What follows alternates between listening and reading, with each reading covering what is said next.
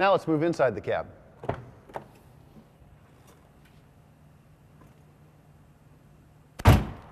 Up to 25 optional switches can be located in the center and lower right side of the center dash panel. Location of these switches will vary depending on the options installed. Blank cover plates will be used in spaces that do not have switches installed at those locations.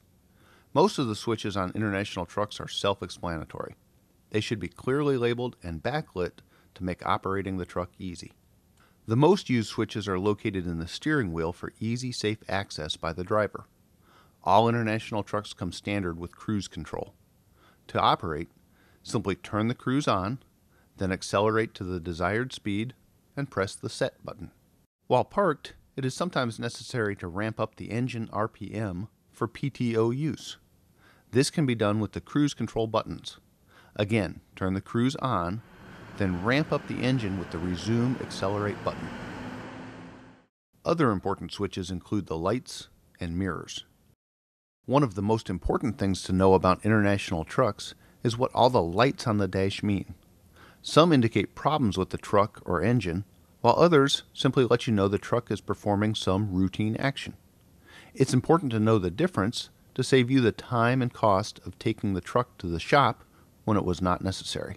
The engine warning light means that some condition within the engine, such as a pressure or temperature, has reached a warning level. If the condition stays the same or gets worse, the engine may eventually derate or even shut down to prevent damage.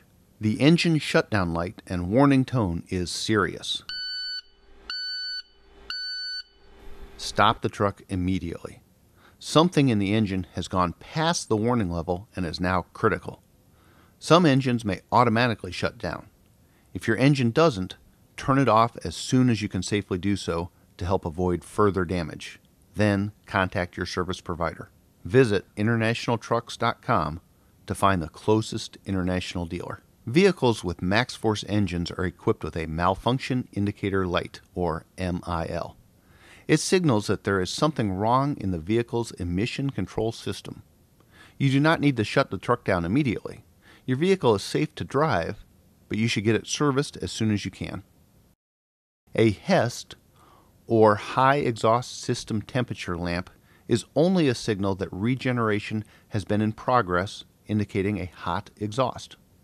The light comes on only occasionally and at low speeds.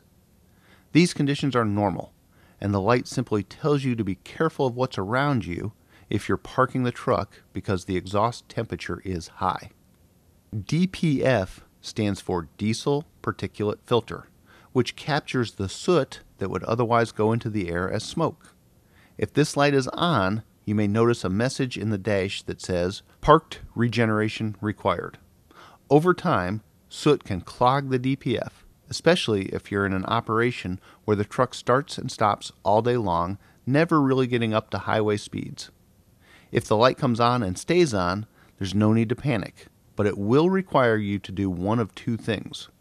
First, you can run the truck at highway speeds for 20 minutes or so, which should generate enough heat for the DPF to burn the soot to ash and clear itself. If you can't get on the highway, you need to do a parked regeneration. Having the engine warmed up to operating temperature before regen will speed the process. When you see a flashing DPF light, it means the exhaust filter is just about full and the truck can't go much farther.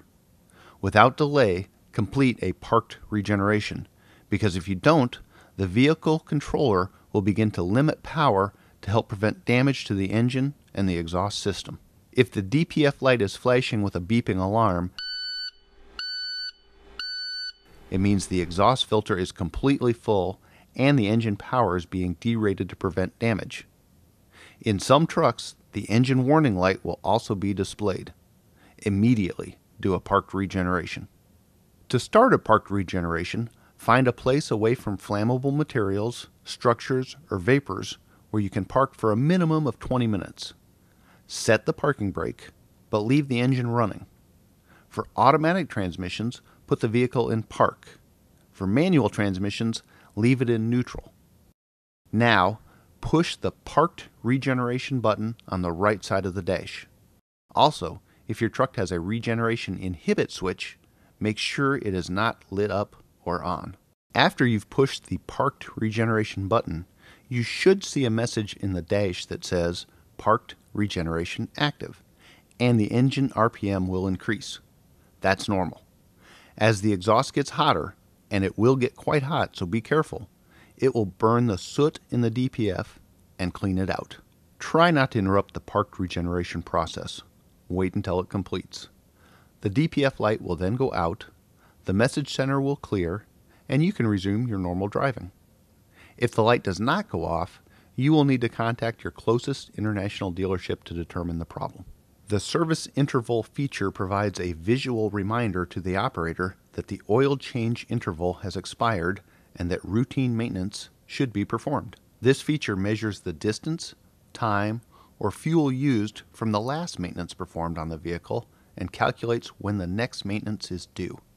Your service department should reset this light after each preventative maintenance is completed. If this feature is not turned on for your truck, you will need to monitor the distance, time, and fuel used and perform services at the proper time.